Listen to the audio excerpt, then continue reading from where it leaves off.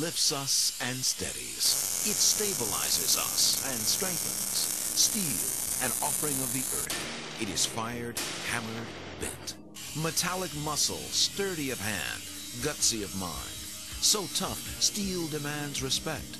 A one-time trained man remembers the rolling wheel where it hugged the rail. The wheel and the rail are touching and moving at tremendous speed and force. Fred Schmidt knows of steel's hard, but delights in its delicate dance. An artist hefting the steel. Talent on display in pieces of steel formed and fashioned and finally finished. Even in this Cleveland metal shop, there is a concert. When I'm grinding and the wheel is grinding on the steel, it's like singing. If there is a song of steel, it is here in the shop, scattered of scrap metal. Former railroad worker Fred Schmidt conducts the beauty out of scrap strewn about. Long ago in the railroad yard, inspiration strikes the railroad man. A call wails like a locomotive's lungs, and an artist is born. And lo and behold, I came up with this little tiny piece of sculpture, and everybody was laughing at it. There are no giggles anymore.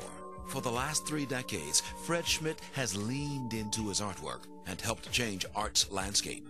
In his Cleveland studio, shared with his son, it is the sharp clank of steel and the heavy-handedness of moving metal. There's even meditation over the metal. A freedom of movement and a surprise in my sculpture. And I tried to exploit the movement of the steel so that the steel looks like it's just touching in places, but yet it's doing movements in space. Amid the jagged throwaway metal, a harmony here, scrap heap into symphony.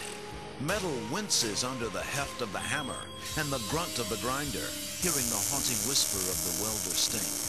Father and son, linked by blood, welded by steel. 2 Cleveland generations listening to steel's tone. He is my mentor. He is my teacher. I just feel so much involved into his thoughts. On certain days, I can walk over a pile of scrap or junk or pieces of metal that I have in my studio here, and I won't even notice it. And then the next day, I'm looking at them, and they're all becoming active, and they start moving, and I'm saying, oh, this piece belongs with this piece, and this piece, and this piece. It helped build America. Its railroads, its roadsters, its ships, its skyline. This is steel, heavy, strong, lasting. But steel can also be artfully delicate when pulled and probed and polished by artistic hands. To be uplifting and to reach out and to move up and forward and out. Fred and Jerry pull from the steel its secrets. They search for a beauty hidden inside, awaiting strong hands and artistic eyes. There are mysteries in the metal, and also in the men who work the metal.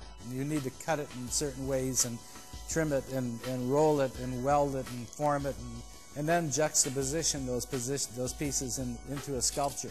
An old folk tale has it of a strong railroad builder who was a steel-driving man. Lord. Fred Schmidt once worked the gritty steel of the railroads. No longer the railroader, but Fred Schmidt still works the steel. He is a steel sculpting man. Lord.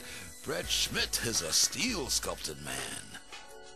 I'm Leon Bibb.